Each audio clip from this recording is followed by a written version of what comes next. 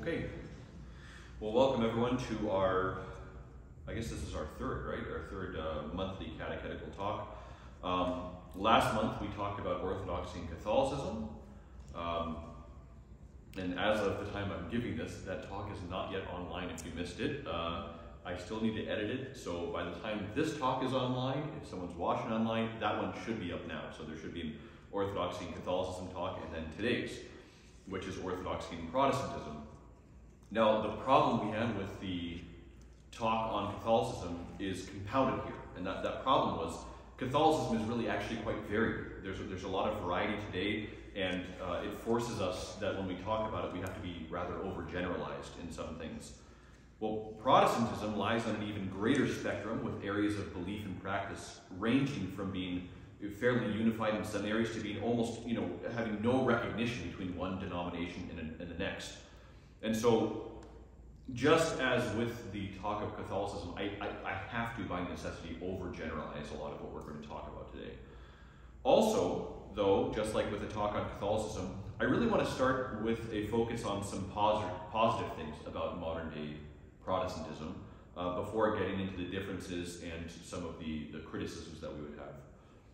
And really, there are two main areas that we can focus on here. As an Orthodox Christian, just generally, it's really not a helpful approach to look purely negatively at things and criticize them.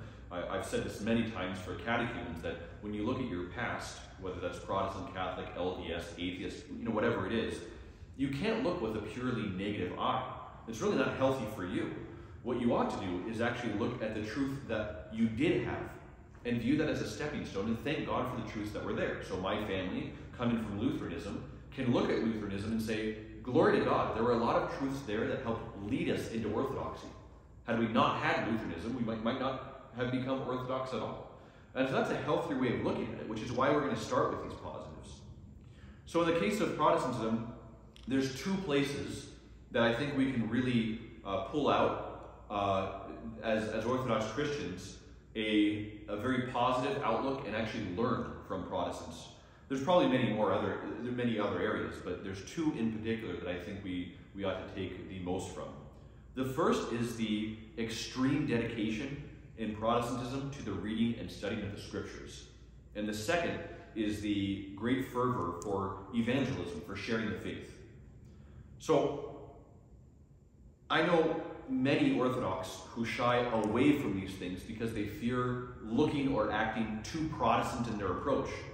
But that's really not the option we want to take. We don't want to look at these things and say, well, that's too Protestant, I don't want to do that. What we should do is say, my goodness, there's actually really good things in here that have a tradition within the Orthodox history. These things are based in Orthodoxy. And what I want to do is approach these with as much fervor as Protestants, but do it in a more Orthodox way. So, for instance, daily scripture reading.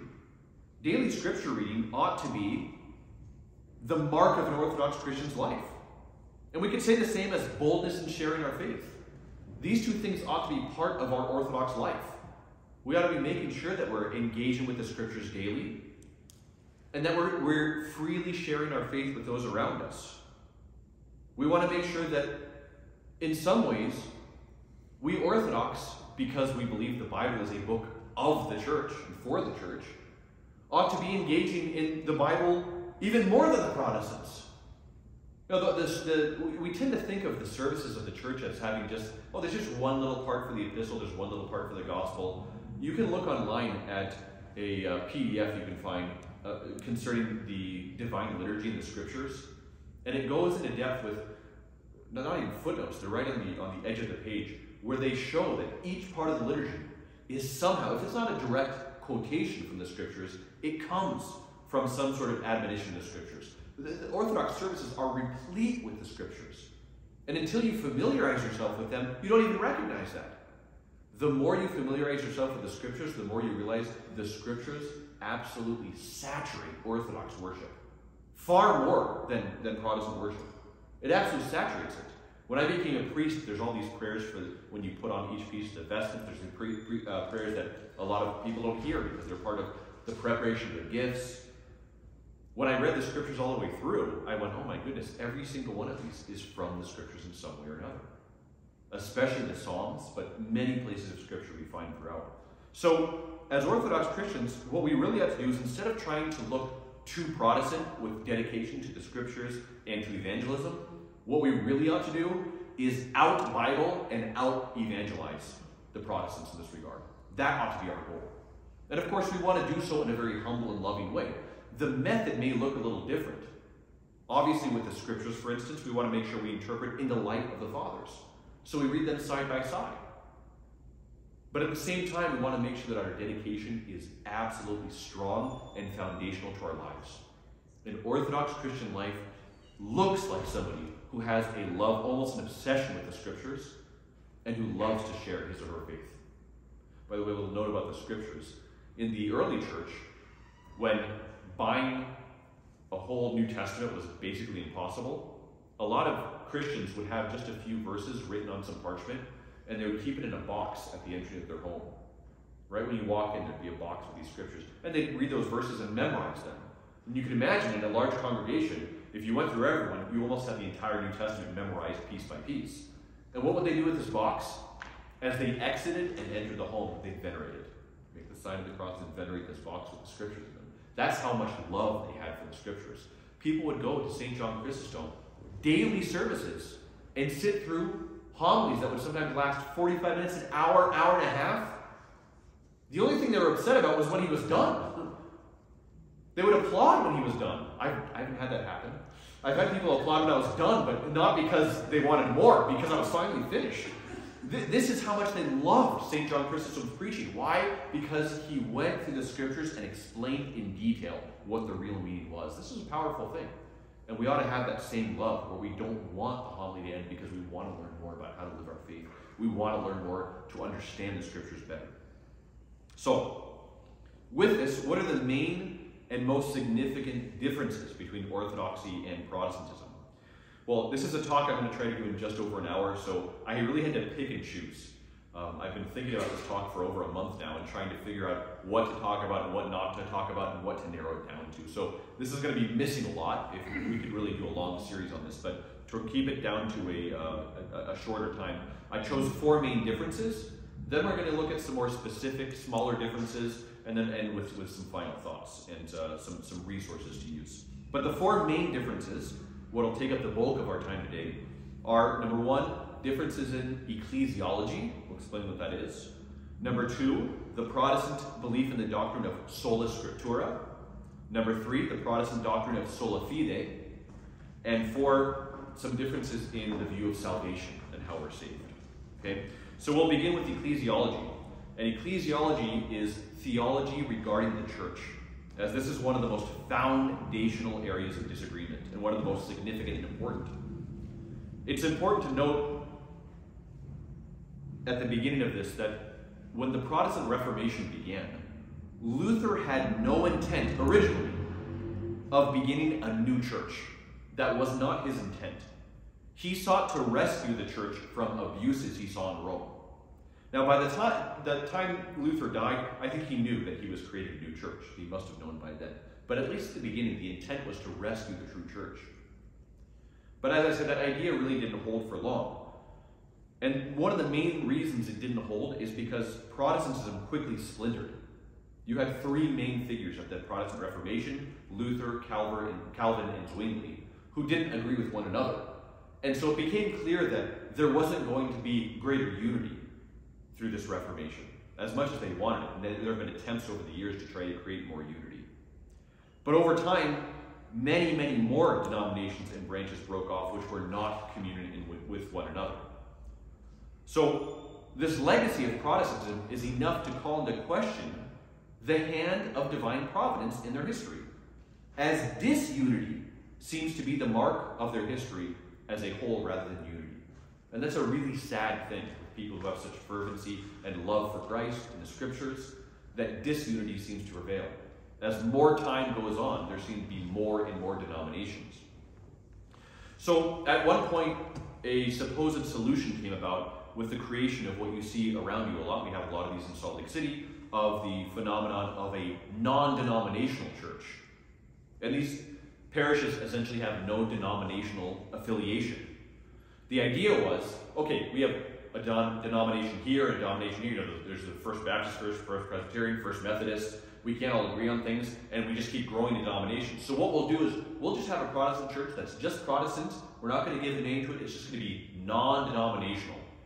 And that way, we won't be splintered. Well, what are the problems with this? There's two main issues. Number one, stating that a parish does not belong to a denomination is simply a semantic change. The problem remains. That parish will teach certain doctrines that other Protestant bodies reject. And that same non-denominational church will reject some doctrines that others teach and affirm. So in other words, not giving a name to a particular set of teachings and practices doesn't actually fix the issue, it just avoids it. That's all you're really doing when you don't give a name. So you can take a non-denominational church and give it a name of denomination. Nothing else changes, but suddenly now we've created disunity. No, you didn't have it to begin with because you had disagreements about doctrine and worship. You just simply didn't want to talk about it. Secondly, the ecclesiological justification for non-denominational parishes, or just even for the many growing number of Protestant denominations in existence, is that they fall under this idea known as the invisible church. The invisible church. And this term requires some analysis. Now again, I had to leave a lot out on this, and so this isn't going to be a full analysis of it, but the idea of an invisible church states that basically all true Christians are invisibly united by sharing in the quote-unquote essential doctrines of Christianity and about Jesus, even while disagreeing on non-essential doctrines or non-essential worship or practices. And they may have different administrative bodies, but they're still united in these essential doctrines. Now, there are major issues with this idea. First, who decides which doctrines are essential and which are not? Who's going to decide that? Nowhere do the scriptures give a list of essential doctrines versus those on which there could be disagreements. You don't find it in the scriptures. You do find in the scriptures some places where St. Paul talks about the foundational beliefs of Christianity, and these sections of his writings that are believed to be early creeds, maybe 2 or 3 verses, maybe just 1 verse, that goes over these foundational beliefs. But it would be wrong to conclude that because those were the foundational beliefs, that therefore anything outside of that was up for debate. Nowhere does it say that. There are also major disagreements about which doctrines are essential in the first place. We can't even agree on that. I would argue that proper ecclesiology is essential. For instance, that was one example, by the way. Proper ecclesiology, I believe, is essential. We disagree about that. Here's another one. According to the 7th Holy and Ecumenical Synod, the veneration of icons and the acceptance of their veneration is essential to being a Christian. So we have really no clear basis to delineate which doctrines are essential and which are not, nor to even state that such a distinction, as understood by Protestants, exists. Now, do we have some beliefs in Orthodoxy where we say, okay, you're free to kind of believe different things on this? Yes. But the church has really established those over many centuries, for a couple of millennia. But there's no scriptural list that you can find. You can't find a list in Scripture where systematically it says, these are the things you must agree upon as Christians, and these are the things where you can have debates. It just doesn't exist that way. Number 2, the idea of an invisible church causes, supposedly within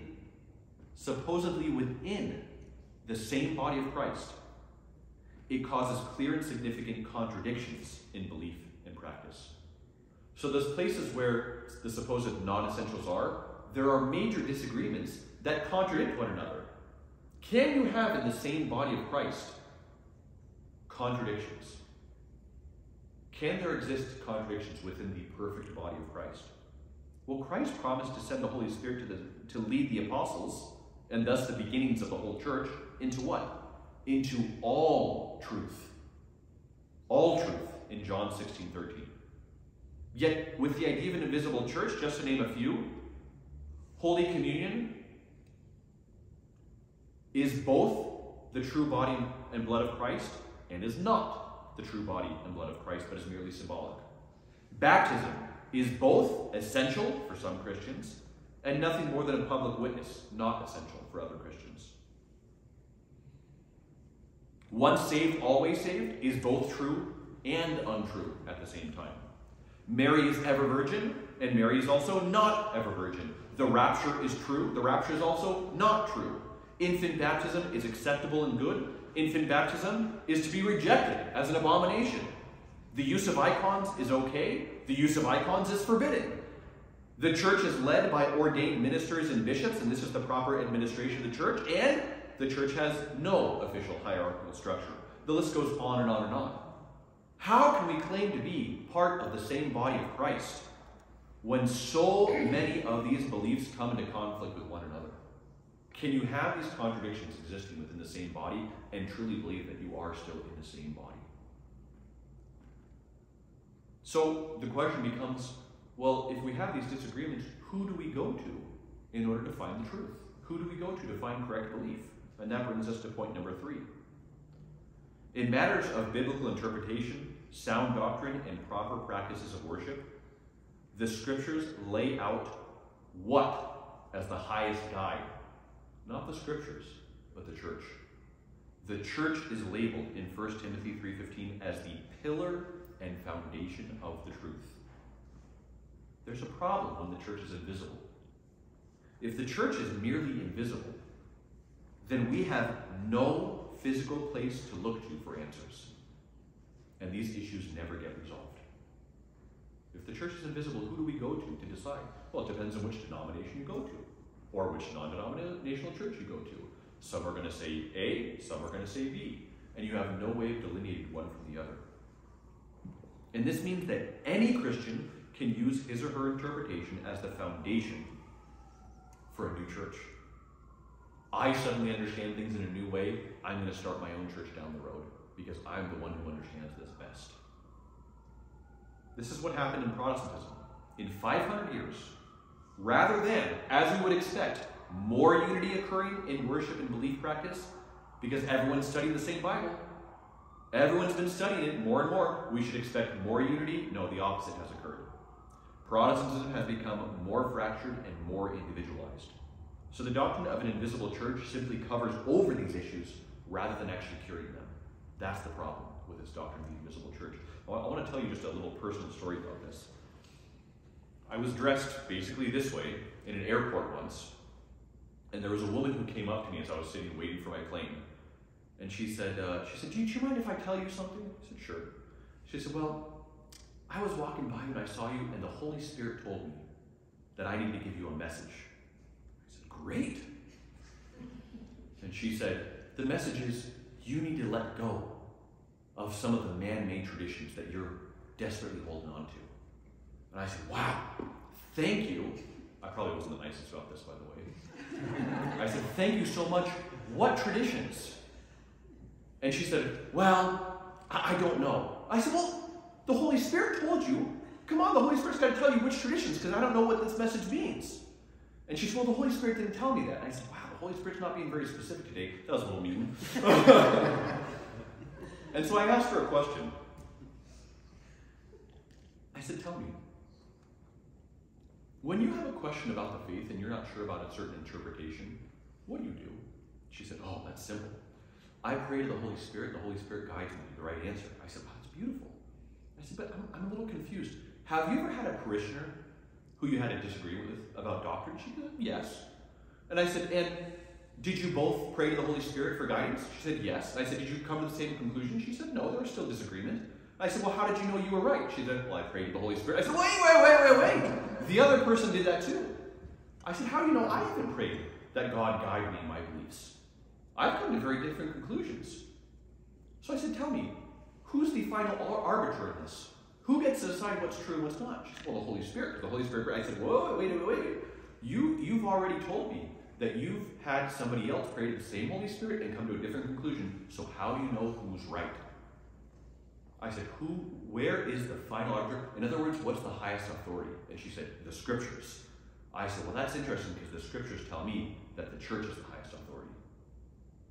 And she looked at me and she said, what are you talking? I said, well, In Timothy, it says, the church is the pillar and ground of truth. So we're supposed to go to the church. So in order to find what the truth is, we got to find what the original church is. Does your church have a history that goes back 2,000 years? And she told me, I don't know if I can talk anymore, no longer. I'm going to be late for my flight. And I said, no, it's important. I tried to stop her, but anyway. Again, I probably could have gone about it a little bit better. St. Paisius has a beautiful saying on this, by the way. It's one of my favorites. He says, somebody said, what should we do when we have conversations and disagreements with the heterodox? The heterodox are those who believe different things. Okay? And he said, don't challenge them, don't argue with them. I would have done well not to argue with her. He said, just leave them with a holy sense of discomfort. It's one of my favorite words. Leave them with a holy sense of discomfort. I don't know if I did that too well. But this is the problem with this idea of the invisible church. There's no one to go to for proper interpretation. In Orthodox ecclesiology, we take the words of the scriptures very seriously. We're accused often of not taking the scriptures seriously enough. I say we take them far more seriously. The church is the body of Christ.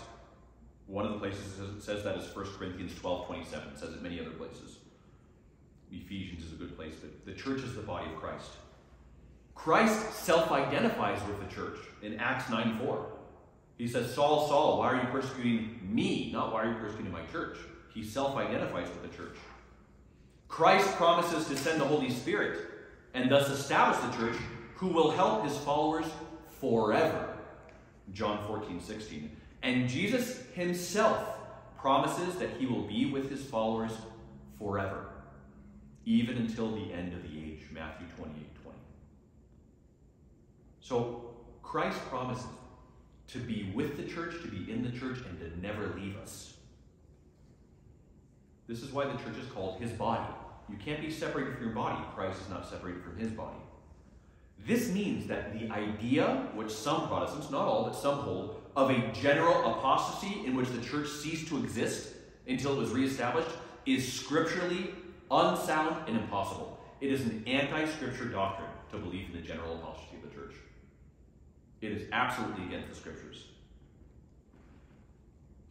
For a church to be the true church, the church that Christ promised the Holy Spirit to in order to lead her into all truth and thus become the pillar and ground of the truth, this church must have four things.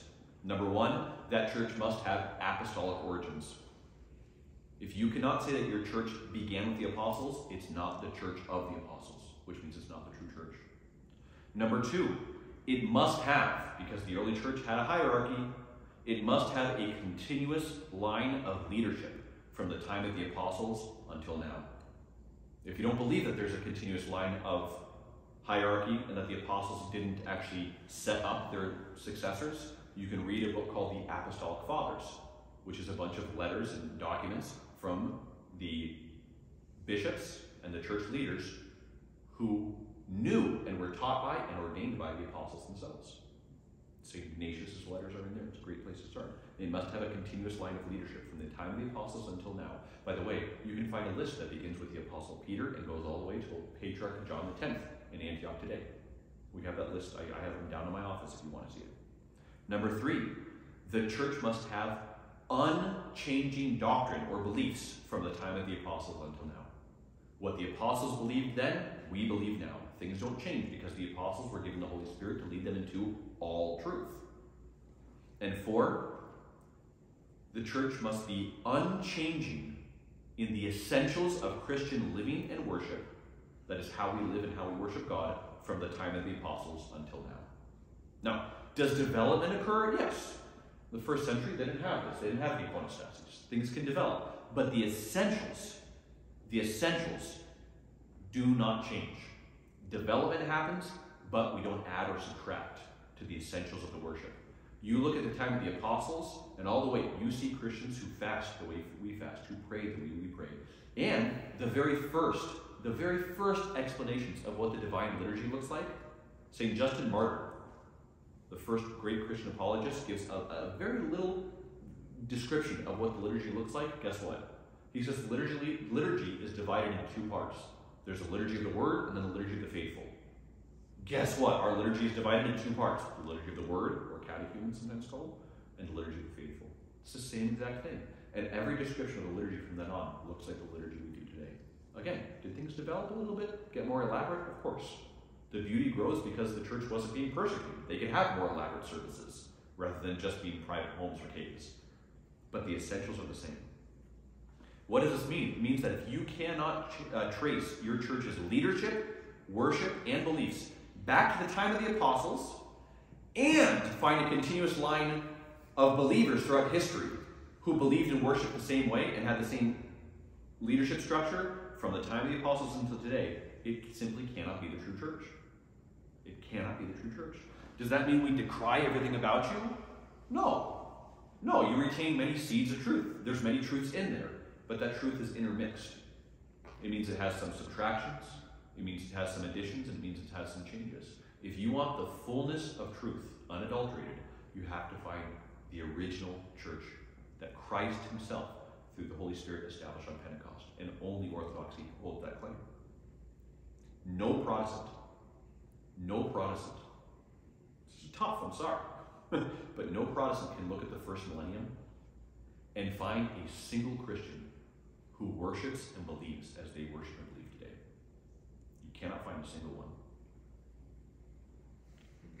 What do we conclude from that? You either conclude that it's not the right church, or you conclude that somehow those who are further in time from the apostles know better than those who are closer to the time of the apostles. It doesn't make any sense. It obviously doesn't make any sense. Okay, let's talk about the doctrine of sola scriptura. Sola scriptura teaches that Christian doctrines must be found in the Bible, as the Bible is the sole source of proper belief. Four main problems with this assertion. Number one, we have to ask where the Bible came from. Where did the Bible come from? The Bible didn't just drop from heaven. Christ ascended, and then suddenly they said, look out! Christ, look out below. Bible. It didn't work that way. Nowhere in the Bible does it list which books are and are not part of the proper canon. The canon is the name for the list of books of the Bible. None of the churches of the first couple hundred years had complete and perfect canons of the New Testament. Do you know, if you had written out on parchment one entire gospel, in modern money it would cost you over $1 million. No church had the whole entire 27 books of the New Testament. Origen, this church father who was eventually condemned, who lived from about 185 to 254, he was the first to figure out, the first figure to list out basically what we consider to be the New Testament today. However, he had a lot of reservations about certain books. He wasn't so sure about them, and he also accepted some books as divinely inspired that are not included in the canon. It was actually St. Athanasius the Great who in 367 first lays out the complete New Testament without additions or subtractions in one of his Festal letters in an authoritative way. 367. That means for over 330 years after Christ had ascended, the church didn't think that it was all that important to list out what exactly was the New Testament. Why? Because to be a Christian meant to live in Christ, and it was the life of the faith, which we'll talk about in a little bit. It was the life of the faith that was foundational. The scriptures are foundational when it comes to doctrine, but they're not the only foundation. The Holy Spirit lives and breathes in the church and guides the church. So, who had the authority to decide what books are and are not part of the Bible? The church. The church, through its leadership, not just any leadership, holy leadership, through saints that had purified themselves and were filled with the same Holy Spirit who inspired the writing of the scriptures in the first place. The church came first. Between the scriptures and the church came first. So Protestants, oddly enough, accept the legitimacy of Christianity at a time when the New Testament didn't even exist in the form it exists today. You could have said New Testament, they wouldn't know what you're talking about. And most Christian communities didn't even have all the books in the New Testament. And B, they accept the authority of the very church they now reject to decide what was and was not the New Testament. That church had the authority to decide these things, and they accept the decision, but they don't accept the church's authority on anything else. And that's a problem. The church came first, and the church guided by the Holy Spirit, is what decided what 27 books actually constitute the New Testament. The second issue with sola scriptura, interpretation of the Bible is necessary. Interpretation is necessary. What happens when you don't interpret it the same way? You come to different conclusions. What happens when you come to different conclusions? You get thousands of denominations all disagreeing with one another. It's often said that what we need to do with the Bible is just simply use the clear passages to explain the difficult passages. But again, that's not objective. It's subjective because who decides which passages are clear and which are not? St. James says something that I find very clear. He says one is not saved by faith alone. I think that's pretty clear. Luther thought that was a very complex statement and it needed to be explained. In fact, what Luther originally wanted to do was just throw out the book of James. He wanted to take the epistle of James and just get rid of it. And one of his disciples said, I don't think this is going to be a good idea. And he said, okay, how can we reinterpret this to make sure that it fits with the theology that we're teaching? So using the easy passages to explain the difficult passages doesn't work because you all bring a worldview into how you read the Bible in the first place. The only way to read it properly is to gain the mind of Christ, which happened through a life of asceticism and spirituality and growth in Christ. The only way.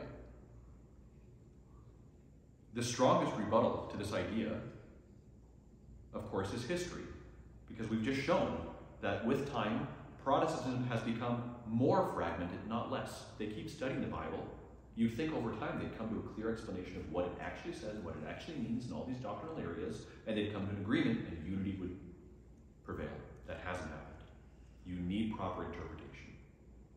And that interpretation was promised to the church, being the pillar and ground of truth.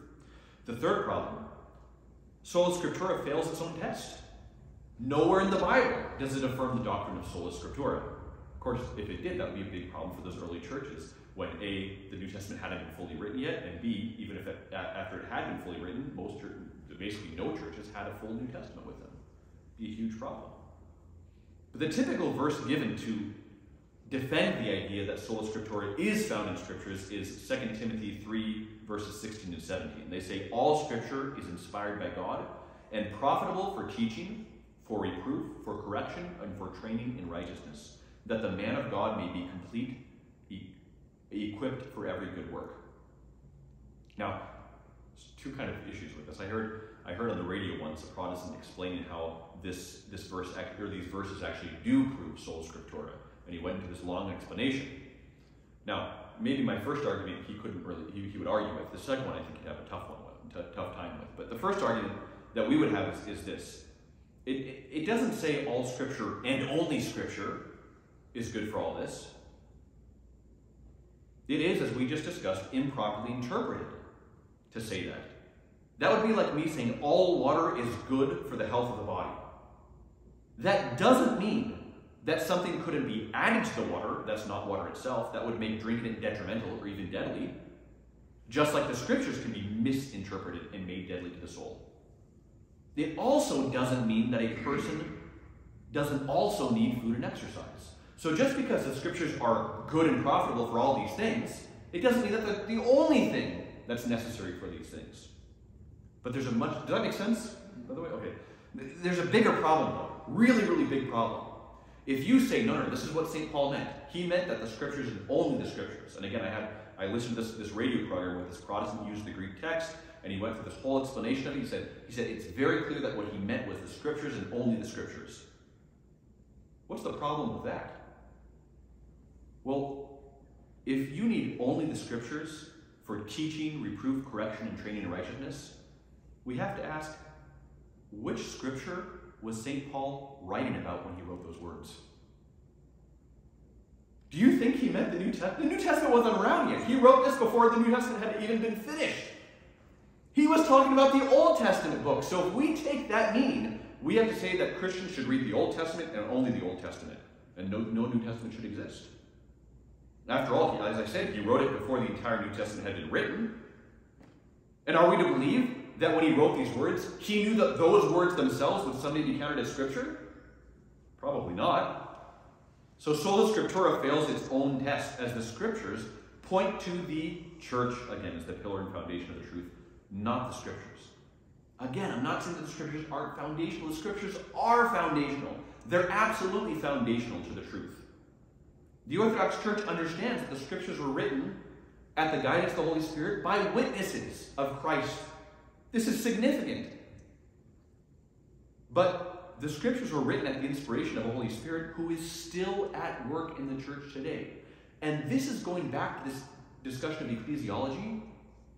I would say that deep down, only the Orthodox Church, when compared to Protestantism, understands that the church, as the body of Christ, is a living body. The church is a living body where the Holy Spirit continues to pulse as blood through the veins of a person. It pulses through the church and guide and guard the church. When we base everything on the Scriptures and Scriptures alone, and there's no Holy Spirit guiding the church, the body has ceased to grow and move. Thus, we have in the Orthodox Church something called Holy Tradition. Holy Tradition is not a cosmic game of telephone. You ever play telephone as a kid? I'm going to whisper a phrase to my friend, they whisper it to another person, they whisper it to another person, on and on and on. And by the end, what the person says is completely different from what I actually said in the first place. That's not what this is. Vladimir Lasky defined it probably best when he said, Holy Tradition is the life of the Holy Spirit in the church. The life of the Holy Spirit in the church. This means that the Holy Spirit continues to guide and guard the church. And just as the New Testament was written by men filled with and guided by the Holy Spirit, so there are men and women, the saints, who have so purified their heart that they too, after emptying their heart of egoism, have filled it instead with the Holy Spirit, and that Holy Spirit helps them to properly interpret the Scriptures. It's like reading, as an analogy, a deep, complex medical textbook. Those with medical training will read and understand that book in one way, but those without any medical training, like me, would read it without proper understanding. We'd be confused by it. We might try to figure it out and say, well, I'll just use the easy passages to figure out the tough passages. I will never understand it the same way as a surgeon would. To read God-inspired words written by Holy Spirit-filled men, one must live that same life, being Spirit-filled as well to truly understand them. This is what we look for in the church. Now, does that mean that every individual saint is perfect and unerring? No, which is why we look to the collective voice of the saints. We look to their consensus. We say, okay, if St. Paul was filled with the Holy Spirit, he certainly had a great understanding. What happens when we have 30 men and women filled with the Holy Spirit, and they all come to an agreement on something? We know they're being guided properly. By the way, as a practical example of this doesn't always happen in a very direct way, but sometimes it happens in an incredibly direct way to illustrate what, on a spiritual plane, visibly is always happening. This happened in the life of St. John Chrysostom, who's the greatest expositor of the Scriptures, and especially the letters of St. Paul. So one day, one of his disciples was walking by his room to go talk with him, but he noticed someone was already in the room with St. John Chrysostom talking with him. This disciple's name was Proclus, St. Proclus. He looks inside and he sees somebody whispering in St. John's ear, and St. John is like really focused and writing down every word he hears. And so Proclus goes, okay, I'll come back later. And he comes back later and no one's there. And he goes and talks with St. John, and he goes, who was that who was in here with you earlier? In here with me, what are you talking about? Because yeah, somebody was in here with you, and they were whispering in your ear, you're writing down everything that they were saying. Because what are you talking about? And he goes, yeah, there was somebody here whispering while you were writing. And St. John Chrysostom happened to have an icon of St. Paul, and he goes, did he look like this? And Proclus goes, yes, that's the guy. You can find an icon of this, really beautiful, of St. Paul whispering in the ear of St. John Chrysostom as he writes one of his homilies. And his homily is on parchment, but as it flows down, it then becomes a river. And all the faithful are taking from the river, taking cups and drinking from it. It's a really beautiful image. By the way, St. John Chrysostom's skull is on Mount Athos, and there's one part of his skull that remains incorrupt to this day, his right ear. You can see pictures of this online. There's pictures of his right ear, which remains incorrupt. This is Holy Tradition. This is how the Holy Spirit continues to work. Okay. I thought I was going quick. We'll keep going. Okay. Sola fide. This is the idea that one is saved by faith alone. Okay. Now, again, we have the problem of scriptural interpretation with this. Luther insisted on this. This is the foundation of the whole Protestant Reformation. One is saved by faith alone, no works. Now, what does St. Paul say? St. Paul says, We're saved by grace through faith. And there are times when he's talking about how we're not saved by works, and he says we're saved by faith. Now, when he's talking about works, we have to understand what he's talking about specifically are the works of the law. And mainly he's talking about one particular thing for the law, which was circumcision. He's mainly talking about how the Judaizers who are insisting on circumcision is not going to save you. You're saved by faith in Christ. Now, Luther thought this needed to be made clearer. And so Luther, who was all about sola scriptura, decided he was going to change the scriptures. I don't know if you're aware that he did this, but he did. He took, when St. Paul says you're saved by faith, and he added a word. He added the word alone.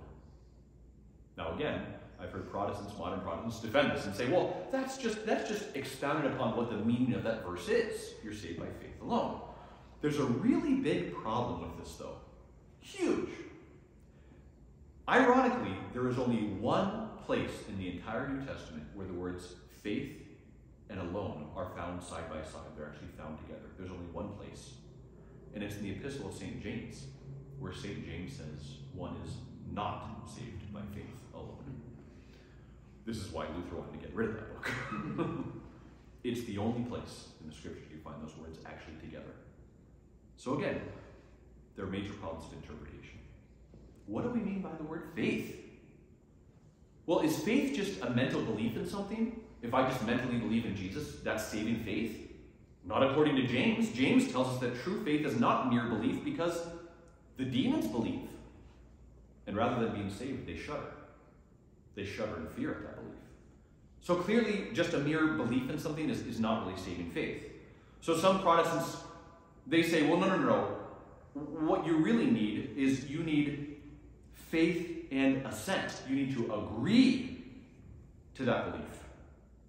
But what does the Lord say?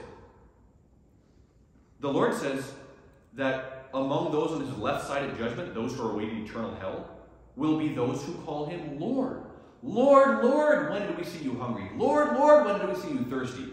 Well, they seem to have assented to him as their Lord. He also says very clearly in another passage, not everyone who says to me, Lord, Lord, will enter the kingdom. So it seems that belief and assent to the idea that Christ is Lord is not enough. It gets a little bit more complex than that. It's a little thought experiment that I like to do. What if somebody came up to you and said, you know what? I do believe in Jesus. I believe he is God. And I accept his salvation. But I hate him. I hate him. I actually just don't want to go to hell because I don't want to be punished forever. So I think out of the better option than hell would be heaven. And so I don't like Christ. I think it's terrible that he made me to exist, and I really hate him for that. But you know what? I'd rather have heaven than hell, so I accept that. Is that saving faith? Can you hate Christ and be in heaven? No, which means what is necessary? Love. So you need belief, you need assent, and you need love. Well, St. John tells us that if we love God but don't keep his commandments, we're liars. So that means that saving faith is belief and assent, and love, and the keeping of God's commandments. We also know that we can't serve two masters. So we can't serve Christ and his commandments and our own sinful will at the same time. So we need to empty ourselves of that will. We need to empty ourselves and fight against the slavery to the flesh. And that means we need humility. So saving faith means belief, assent, love, the struggle to follow the commandments, and humility. As you can see, the scriptures talk about faith being much more complex than we're often led to believe. We're often led to believe that faith is simply a yes or no proposition. You either have faith or you don't. But again, the scriptures talk about faith lying on a spectrum. You can have great faith or little faith. You can have healthy faith or broken faith. If your faith is the size of a mustard seed, you can work miracles and even move mountains. I've tried this. They don't move. My faith is not the size of a mustard seed, apparently. I need to grow my faith. So what do we have? We have broken faith seeking wholeness. Or another way of saying this is we have broken faith seeking perfect faith. You hear me say this all the time. We have faith seeking faith. We're constantly growing in our faith. And thus, our following of Christ's commandments and living of the virtues are both a sign of the faith within us which is what Protestants say, but it's also a means by which we grow that faith. There's no dichotomy in the Orthodox Church between faith and works. Those two are intertwined to basically be the same thing. This is what Protestants don't seem to understand. Faith and works cannot be separated. You cannot have faith without works, St. James says that, and you cannot have true works without faith. The two come hand in hand. A little side note, by the way, we could ask the question, is faith a choice? Do I choose whether to believe or not? If I do choose, then faith itself is a work. You see, the two are combined. And if faith is not a choice, then we don't have free will, and we're all Calvinists. That's a problem too. But ultimately, we're told that grace saves.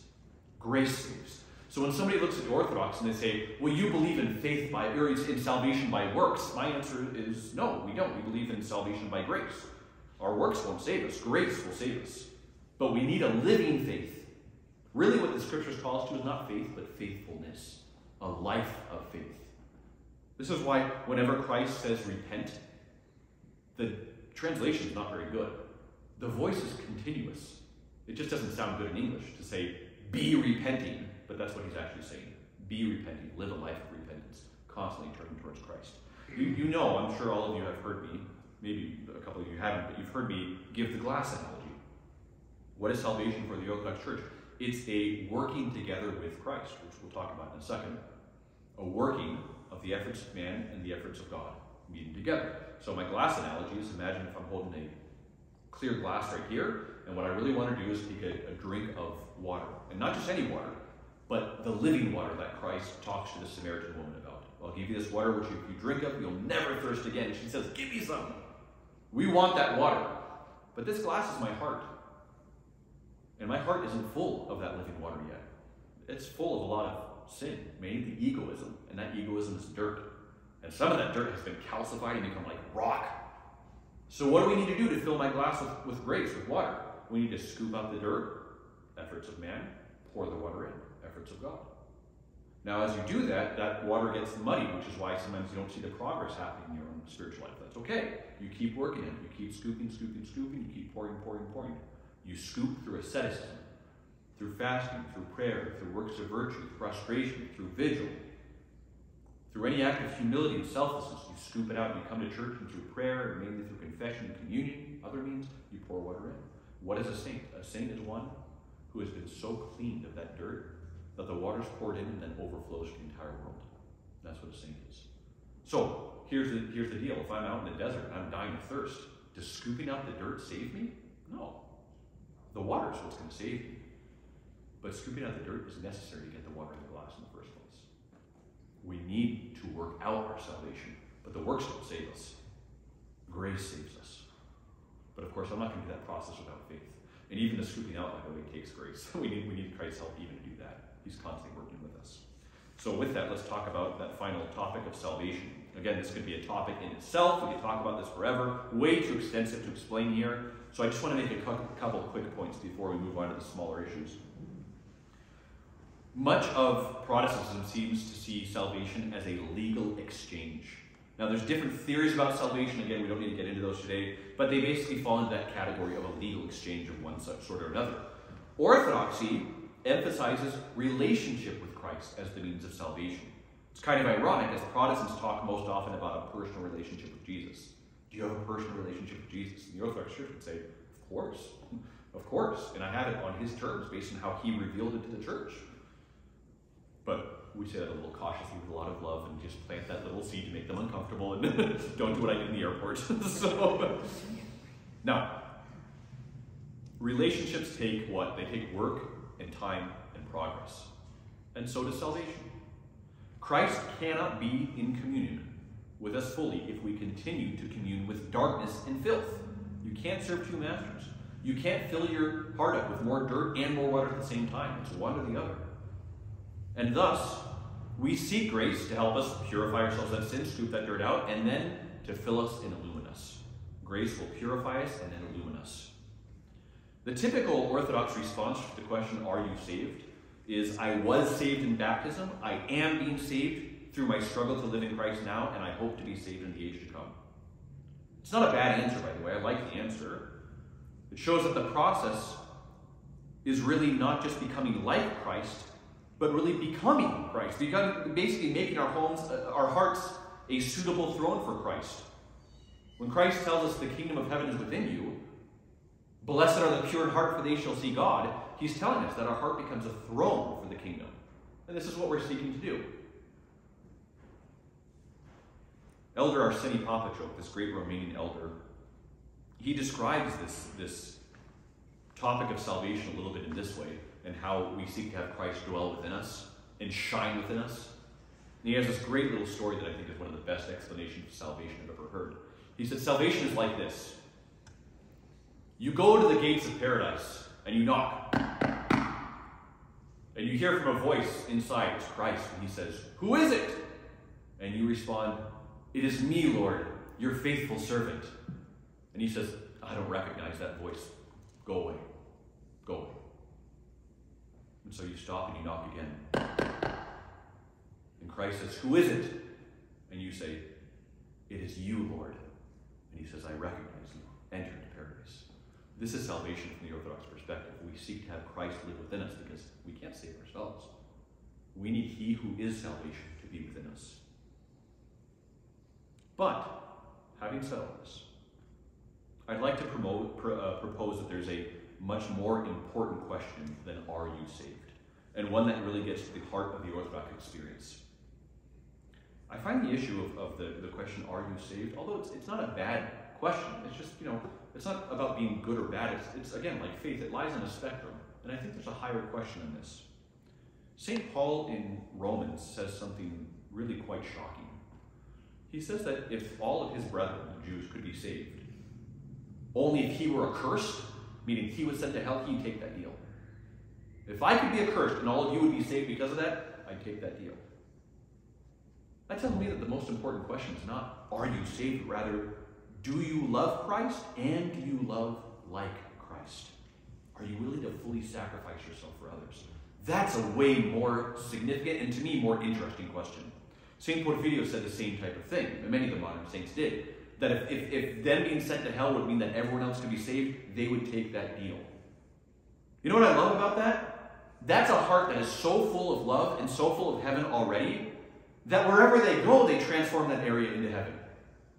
They'd be sent to hell, and hell would become heaven because of what's contained in their hearts. They bring heaven with them wherever they go. That's a much greater goal, and it's one that avoids pride. This is my issue with that question, are you saved? A lot of times it's answered with a lot of pride. Yes, I'm saved. But are you saved? You didn't say the sinner's prayer? You didn't believe it the way I believe? Are you really saved? That's for Christ to decide. But I don't live with fear of my salvation because I ask myself every day, are you struggling to love Christ a little bit more? God willing, he sees my pitiful efforts and he accepts them. And God is love, so I trust in him. I trust in his love much more than my supposed faith, which isn't even the size of a mustard seed and can't even move a mountain.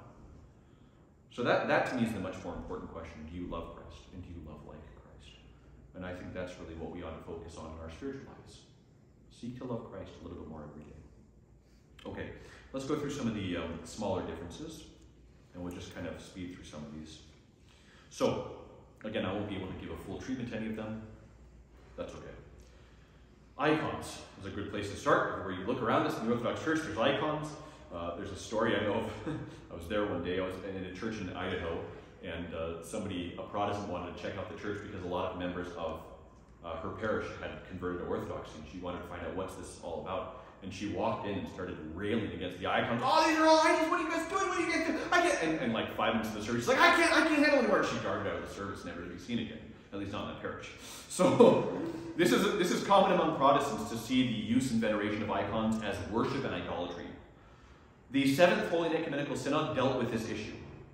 And kind of strangely enough, the Protestants who decry icons use the exact same arguments that the Universal Church in the 8th century condemned at that council. All Christianity already dealt with that issue, and all Christians, after a short while, believed the same about icons, and they condemned this belief. So the main argument that Protestants use is the use of Old Testament passages that ban the creation and usage of idols and quote-unquote graven images. Now, there's two main reasons that this ban was given by God. God told Moses that no one has seen God. And so you can't depict one who you've never seen. You guys are depicting you got this bull that you created, you got this idol here that you created, and they're off of these images, these gods you've never seen. How can you depict me if no one's seen my face? You can't see my face and live. So you can't depict me because you don't even know what I look like.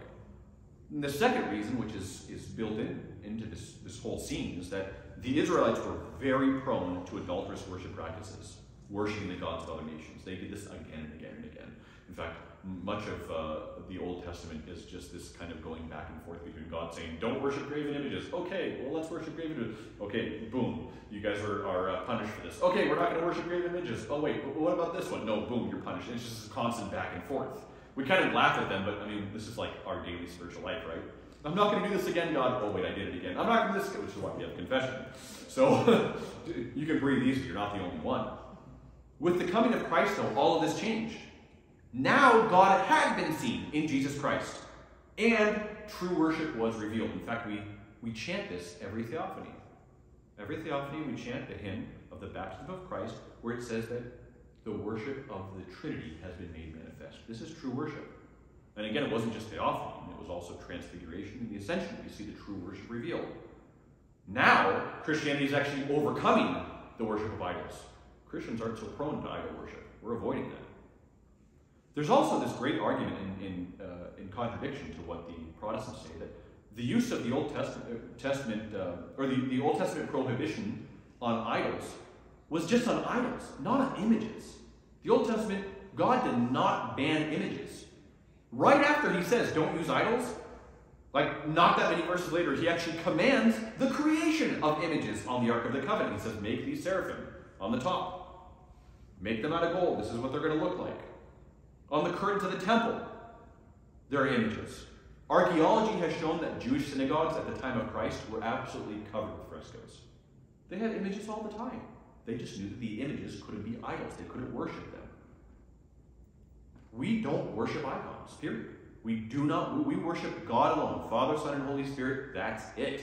We don't worship Mary, we don't worship the saints, we certainly don't worship icons. We do venerate icons, because we believe icons are not just art, but they actually make present the figures depicted. And when we venerate them, when we show them honor and respect and love, the veneration that's shown to them is passed on to the figure depicted. This is my wife's uncle, Father Dan Suchu, gives this beautiful story about when his kids were young, and they'd play outside, and from inside the house, he'd stick his cheek up against the window, and they'd come and kiss him. And he'd ask them, who did you kiss? And they'd say, you, Papa. And he'd say, what did your lips touch? They'd say, glass. This is the way icons work. Your lips touch wooden paint, but the veneration is passed on to the figure depicted. This is also a confirmation of the incarnation. To depict Christ in iconography is to confirm that God became man. For any Protestant who doesn't like that we have an icon of Christ, I would ask, if you could go in a time machine and bring your phone or a camera and take a picture of Christ, would you not take that picture? And if you had that picture next to your bedside, would you not kiss it before going to bed every single night? Of course you would. Of course you would. Sometimes people kiss pictures of their departed grandma, and they get upset that we kiss icons? Why? Why? It's an expression of love. Family photos is sometimes what people call icons. There's a lot more to this discussion. There's two main books from these two great saints that describe the Orthodox theology of iconography and the defense of the use and veneration of icons. Both of them are in English. The first is from St. Theodore the Studite. He was in a monastery called Studion, so he's known as St. Theodore the Studite, and it's simply called On the Holy Icons. Again, it's in English. It's from St. Vladimir Press, popular patristic series. And from the same series is St. John of Damascus's work, 3 treatises on the divine images. 3 treatises on the divine images. Both of these books, again, available in English, readily available, and good places to read about how the church defended the veneration of icons and how it's absolutely scriptural. And not only scriptural, but the Seventh Ecumenical Synod says icons are necessary. They're essential to true worship, if we want that worship to be complete. Okay, let's talk just very briefly about Mary. There are varied beliefs that come into conflict with a lot of Protestant viewpoints, but commonly there's a rejection, commonly, not fully, but there's a common rejection of the ever-virginity of Mary and of her veneration in the Orthodox Church from Protestant circles. So we'll talk more about the veneration of saints just right after this, but the ever-virginity I want to focus a little bit on. Many Protestants would be rather surprised to find out that the ever-virginity of Mary was actually upheld. It was believed by Luther, by Calvin, and by Zwingli, the three pillars of the Protestant Reformation. All three of them accepted it. This was an issue that had already been dealt with long before, 1,000 years before the Protestant Reformation. St. Jerome dealt with this, and you can find from the Catholic University of America Press, you can find his dogmatic works. He has a work in there specifically defending the ever-virginity of Mary.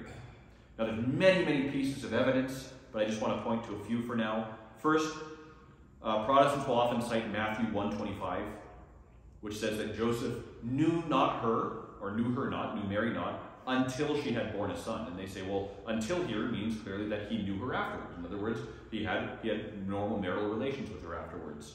But the problem is that until in the scriptures often does not mean up until and only then. It means up until and from then on. You see this again and again. For instance, in the Psalms, sit thou at my right hand until I make thine enemies thy footstool. Does that mean after he makes the enemies thy footstool, suddenly no longer on the right side? No, of course not. Of course not. So until is used in, and there's many other examples. Again, I don't have time to go through all of them, but there's many examples where the word until is used in that way. The second really important point to make is that in the Gospel of John, you see Christ on the cross looking at Mary and at the Apostle John. Woman, behold thy son, son, behold thy mother. In other words, he gives the care of his mother over to St. John the Evangelist. This would have been a scandal. This would have been a scandal in Jewish culture at that time if Jesus had brothers. Because the care of the mother was given to the oldest son who was alive. The oldest son died, and the next son, the next son, and the next son. This would have been an absolute scandal, and I guarantee St. John would have included some explanation here of why this was okay. The third point is that really, when we read about Christ's brothers, that word brother can mean three things. It can mean brother, like we normally say. It could mean half-brother, or it could even mean cousin. So there's not a lot of clarity in the scriptures about what we're talking about here. So what's the Orthodox viewpoint? The tradition that we have holds that Mary was not married to, first of all, she wasn't married to Joseph at all. She was betrothed. They went to a betrothal, but not a full marriage service. And Mary, who was very young at the time, teenager, was being betrothed to a man who was much older. Joseph was actually much, much older. He was never meant to marry her in the normal way. He was meant to be her protector. He was very old because he'd already been married and was a widower. And he had previous children from that marriage. So those are the ones who are named the brothers and sisters of Christ in the scriptures. They were half-brothers and sisters. Okay. If you want a very, very good book it's not difficult and it's not very long, St. John of San Francisco wrote a beautiful book. I think it's called On the Proper Veneration of Mary in the Orthodox Church or something like that. Does anybody know the proper title? I forget. It's something along those lines. But if you look up St. John of San Francisco, he wrote a really beautiful book that goes through various heresies regarding Mary, all the way up to the contemporary Immaculate Conception doctrine of Catholicism. And then he gives a nice little chapter at the end of the proper veneration of Mary. It's a really beautiful book. Everyone should read that at some point. Okay. In talking about the veneration of Mary, we'll just talk about the veneration of the saints in general. Veneration, as I said, differs from worship. Veneration is showing honor and respect and love to figures and asking for their intercessions. It's asking for their intercessions. We do have prayers to saints, but really those prayers are asking their intercessions. It's very different from praying to God directly. You know, we wouldn't pray to a saint for forgiveness from them. We pray that God will forgive us through their prayers. And so we're really asking their intercessions. This is the same as we would do with one another. So the main verse that people use to fight against this idea of the veneration of saints is they say, well, the scriptures are clear. St. Paul says, there's one mediator between God and man, the Lord Jesus Christ. One mediator. You guys are using the saints as mediators. Well, is the word mediator talking about asking intercessions and prayers in that case? Would the Protestants say that I couldn't look to you and say, please pray for me, and I'll pray for you? Of course they wouldn't say that. And if you actually look directly at that passage in Scriptures, St. Paul, right before saying this, that there's one mediator between God and man, talks about how we need to pray for our leaders. So he clearly thinks it's fine to pray for one another. When he says there's one mediator, he means one who will reconcile us to God. Only Christ can fully reconcile man to God. That's not the same thing as asking prayers and intercessions. Now, other people will say, yeah, but why would you ask the saints to pray for you? Why not just pray to God directly? Well, why would I ask other people to pray for me? Because prayers in great numbers are more powerful than prayers alone. Christ himself says when 2 or 3 are gathered in my name. Why wouldn't I want the saints praying for me? And then they'll say, yeah, are the prayers of the saints somehow more powerful? Like, don't you think all prayer is equal? Not according to James. St. James says, the prayers of a righteous man availeth much. That means the prayers of an unrighteous man don't availeth as much. So we want those who have been reproved by the church as being holy figures, filled with grace, to pray for us.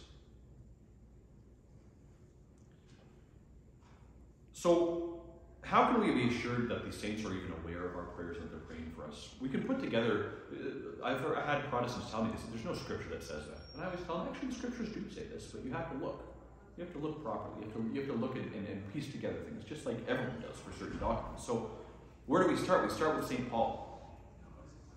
St. Paul says, for me to live and to die is gain. To die is gain, not loss. So why would he lose the ability to pray for others if for him to live is Christ and to die is gain?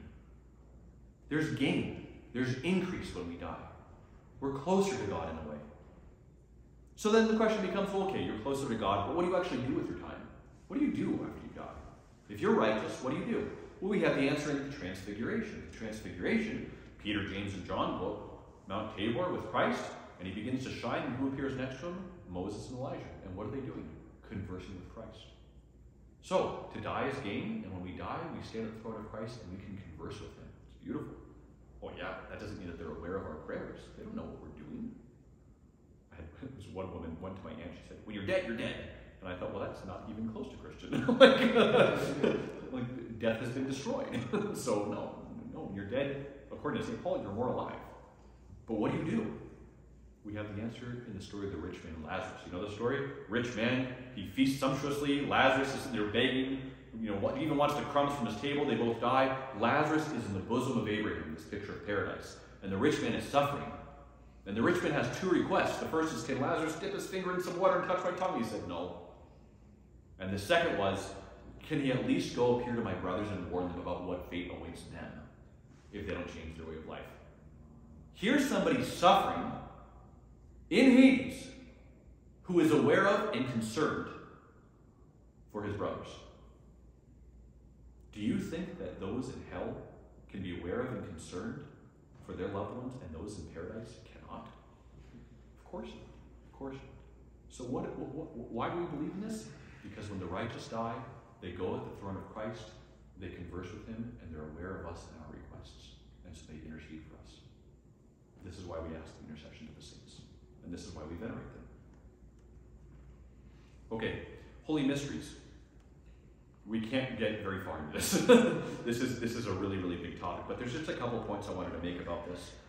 Each holy mystery, or what we call the sacraments sometimes, would require its own time segment. So I just want to go through a couple of general points. First of all, the holy mysteries are simply manifestations or communicants, we could say, of grace before us using physical means. There's some physical means that portray grace to us.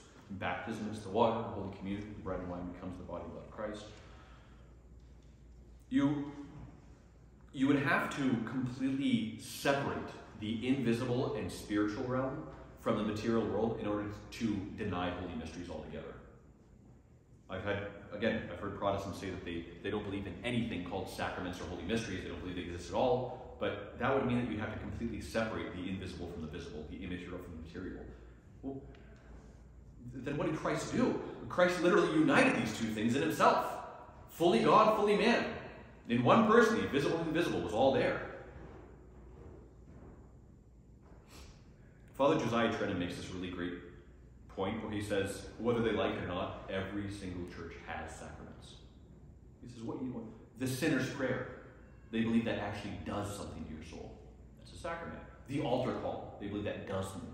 That's a sacrament. Whether you like it or not, every single denomination has ritual and physical means of obtaining grace.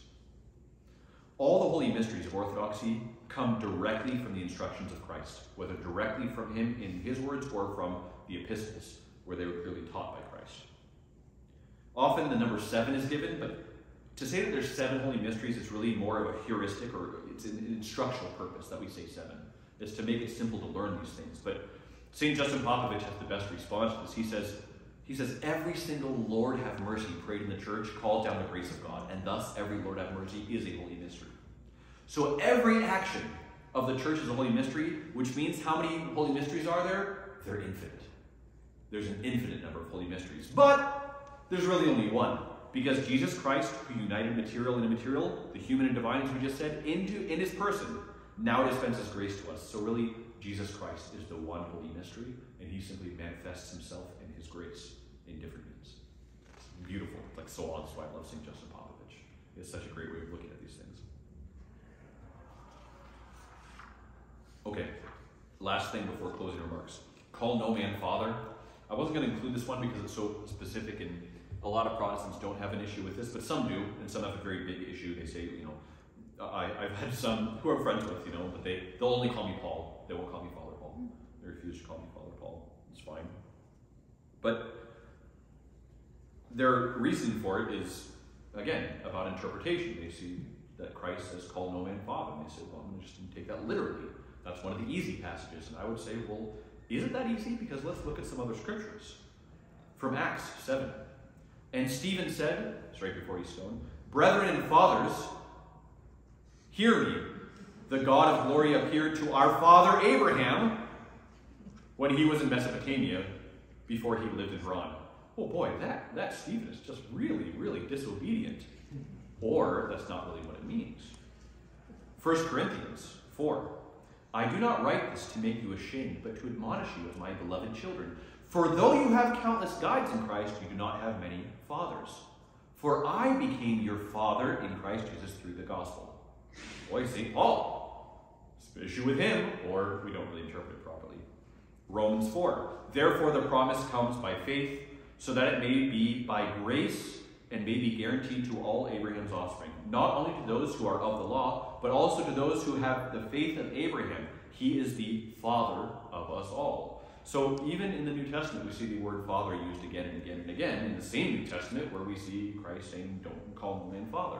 So what's the issue here? Well, Christ also said, call no man teacher.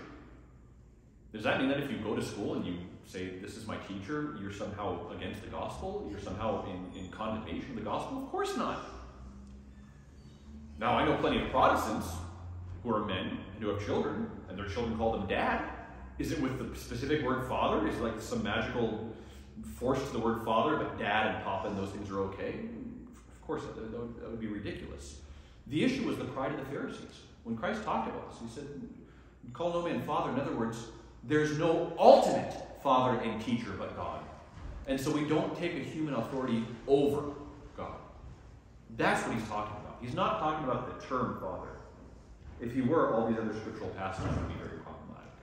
So there's no issue with calling priests father. There's no issue with that. Now, if I became a heretic and I created my own version of Christianity or my own faith, and you said, Father Paul is the father of us all in the faith, well, that would be really problematic, both for you and me.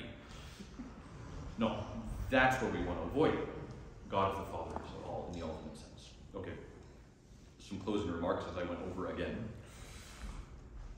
There's a large call of Protestants to Orthodoxy today. It began mainly in the 1980s and has continued on. We see a lot of people converting from Protestants into Orthodoxy. Again, that's where you can look at the Protestantism as actually creating a lot of fervor in them and a lot of love for Christ. And we see that as a very positive thing.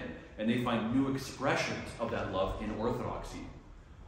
The problem is that in Protestantism, there's not a lot of direction given, because Protestantism was not made as a positive movement. It was made as a negative movement. What I mean by that, it was not made to obtain something greater. It was made to go against something that already existed. It was an anti-Catholic movement, which is why it's called Protestants, same word for protest. It was a movement based in protesting against Roman Catholic abuses. The problem with that is that many Protestants see Orthodoxy and they just dismiss a lot of it and say, that looks really Catholic, and boom, it's dismissed right off the bat. But to repeat one of the earliest points, if we're going to seek Christ, we want to seek the church that he established and that's called his body. We want to seek that out as best as possible.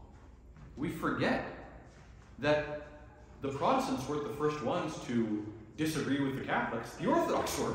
We had a big argument over this that lasted for hundreds of years and eventually was called the Great Schism. Really, if we want to find the true church,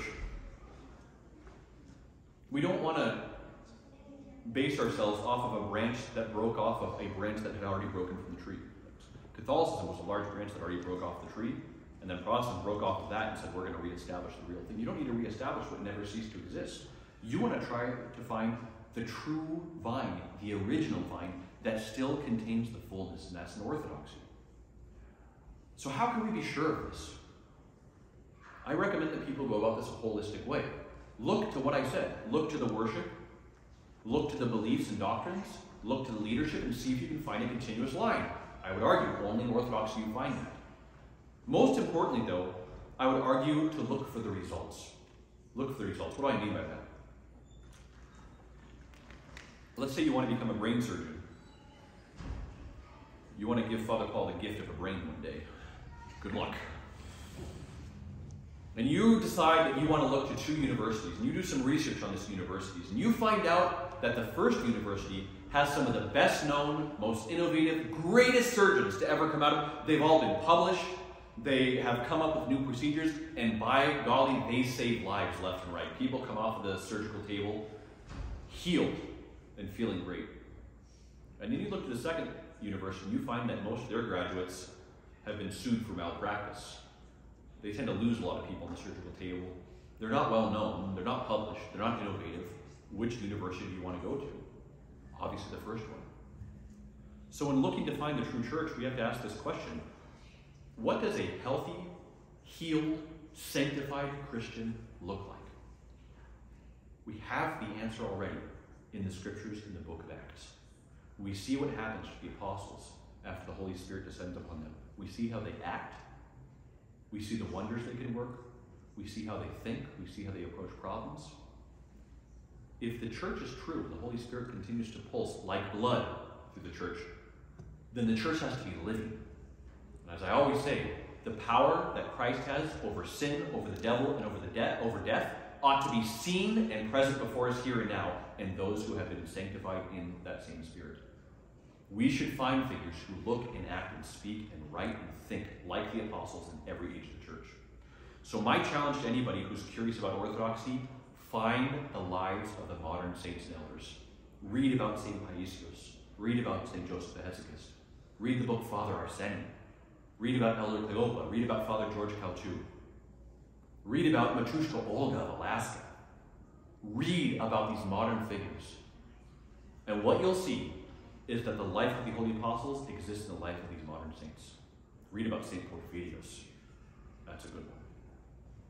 Read about St. Nectarius. What you're going to find is that the same Spirit that illumined and guided the apostles illumined and guided these modern saints of the church. And we can see that the church is healthy when she is producing saints. This is the key. This is the test of how our church is doing. If your church is not producing figures who look, speak, and act like the Holy Apostles, there's something wrong. There's something wrong. Either the church has become very unhealthy, or it's just simply not the true church. Again, it doesn't mean to say that you're not the true church isn't the criticism. It's funny, Protestants get mad. They say, that's very triumphalistic to say that you're the one true church. My response is always, don't you say that the only way to heaven is through Christ? Yeah, well, why isn't that triumphalistic? We're just saying that Christ established a church, and there's only one church that you can actually find throughout history that maintains the same doctrine and worship and hierarchy and results in the saints, and that's the Orthodox Church. It's not to decry you. It's not to criticize you. It's just to say that if you want the fullness of truth, this is what it is. So, resources. If you want to learn more about this, I have quite a few books to recommend. The first, which has been around for a long time, I think it's out of publication right now, but a lot of people really liked it and changed their life. It's called The Way, What Every Protestant Should Know About the Orthodox Church. It's by Clark Carlton. Now, I will tell you, I found some people who read this and found it to be a little too polemical. Most people really enjoyed it. Clark Carlton was a Baptist who became Orthodox, talks about his experience, why he converted, and he says some really fascinating things there. One of the really amazing things he talks about is how if you look at the confessions of certain Protestant denominations from when they started, like Lutheranism, you'll see that they don't even agree with themselves today. So he says, if you don't believe what they believed then, how do you know what's believed in 50 years will be what you believe today? It's a constantly moving train. You better watch out for that. The second is a book by someone called Matthew Gallatin. I actually knew him in northern Idaho. It's called Thirsting for God in a Land of Shallow Wells. This is a little bit more of a philosophical look at the differences between Orthodoxy and Protestantism. It goes about it a little bit more philosophically. It's a good book. Again, I've had people who loved it and people who thought it was too polemical. So, the third isn't directly about Protestantism. It's about Orthodoxy, but it addresses a lot of Protestant criticisms of Orthodoxy, and that's the book Know the Faith, K-N-O-W, Know the Faith, by Father Michael Chambord. He's a wonderful priest. The fourth is a really interesting one. It's called Light from the Christian East. It's by James Payton Jr. Why is this one so interesting? James Payton Jr. is not Orthodox. He's Protestant, and he's a professor who teaches about Orthodoxy at a university. And he decided to take his courses and say, okay, what can we Protestants learn from the Orthodox? And he wrote a really nice book, by the way, that has the best chapter on grace that I've ever read, about what grace actually is from an Orthodox standpoint. It's really good. Okay, the next one, I have some reservations about this one, which may surprise some people. I'm going to put this online, so I'll take the heat. But it's The Orthodox Church by Metropolitan Callistos Ware. The first half is fantastic for the most part. It's just history. Goes through the whole history of the church. Very transformative, has converted a lot of people, really changed their lives. The second part on doctrine, I actually don't love his approach. So I recommend reading the first half. I don't necessarily recommend the second half. It's like one of those things where he teaches it in a certain way that's going to be digestible to a Western Christian. But as you learn more, you go, okay, it's not really this way. You know, he just puts it in the language that's more suitable to them. It's not my favorite, but for the history part, I think it's very good. For a history part from just the early church that shows that what happened in the early church from Acts to the first, I think, 5 centuries is the same church that we find in the Orthodox Church today, is David Ford's Wisdom for Today from the Early Church. Wisdom for Today from the Early Church. Really, phenomenal. I love this book. Some people have read it and they thought it was a little boring. I didn't find it boring at all. I mean, he goes through Acts, the time of the apologists, the martyrs. I mean, just again and again, he shows this is the same thing as the Orthodox Church today. And his chapter on Acts is especially illuminating. And finally, the final one, which is really a must, is Father Josiah Tren's Rock and Sand. Rock and Sand will go through the entire Protestant Reformation and give an Orthodox appraisal of the movement. And he's very, very even-handed in the whole thing. It's a really wonderful book, so that's the final one I would recommend. I'll just end by saying, for anybody watching online who is a Protestant and is learning about Orthodoxy, you kind of have to go through a process. I think a lot of you here did this. You know, when you first enter an Orthodox church, it's good to do a little research. You know, go on YouTube, look at what to expect. But a lot of people go in, and the first reaction is, "Oh my goodness, I gotta run!" Just push yourself through. Push yourself through. The second time through, you're gonna look at this and go, "Okay, I'm not really so sure about this, but this isn't really pushing against me too much. Like maybe I'll give it a chance." And the third time you go, "Oh my goodness, I have a lot of questions, and I really want to learn." So go to liturgy. Go to liturgy at least 3 times. Speak with the priest. Do some reading, and take your time. Take your time. Orthodoxy is a lot. It's a lot to swallow, but it's a beautiful thing. One of the things you'll find is, again, maybe a little polemical. Forgive me if this is a little bit critical, but with a lot of Protestantism today, it's like an inverse pyramid. The deeper you go, the less there is to take from. The less there is to take hold of and to treat. There's just not a lot of meat, and everything kind of doesn't go past a certain point. Orthodoxy is the opposite. It's a pyramid that the deeper you go, the more there is. And the more you learn, the more you realize you don't know anything. And that's how the expanse of God should be. God is this beautiful mystery, and rather than standing outside of him and trying to examine it, Orthodoxy just shoves you right in the middle and says, experience him. Experience him. It can be tough at times, but it is a beautiful thing. It's a beautiful thing, and this is one of the things that Orthodoxy, I think, does better than anybody. it reveals the beauty of heavenly worship to us here and now. We're not reaching up to some distant heaven. Christ is bringing heaven down to us, and he's transforming us along the way. So may God bless you.